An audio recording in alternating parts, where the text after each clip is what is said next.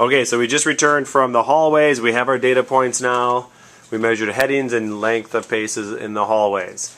The data points will help us when we start to make our map. It'll help us give us some frame of reference. So we'll use as examples a heading of 90 degrees and a heading of our number of paces 57. We want to convert paces now to the actual number of meters that the hallway is, and this is a real life number. So here's what we're going to do, everybody. Let's get this set up.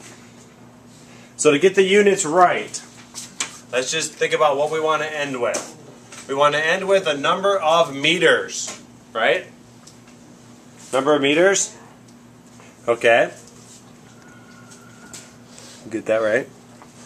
So we just walked 57 paces. 57 paces.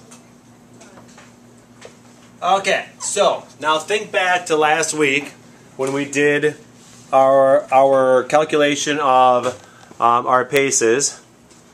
We walked off 20 meters. We counted the number of paces.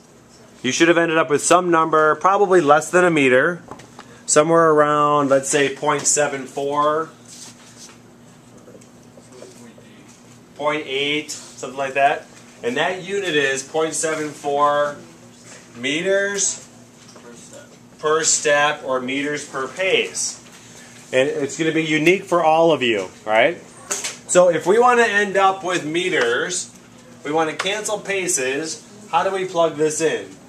Do we put the meters on the top or the meters on the bottom, pace on the top, pace on the bottom? What do you want to do? We do pace on the bottom. So if we put pace on the bottom, meters on the top, then paces will cancel.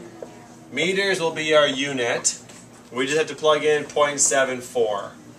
So, to calculate or to convert the hallway from a number of paces to a number of meters, we're just going to multiply. Do all of those now.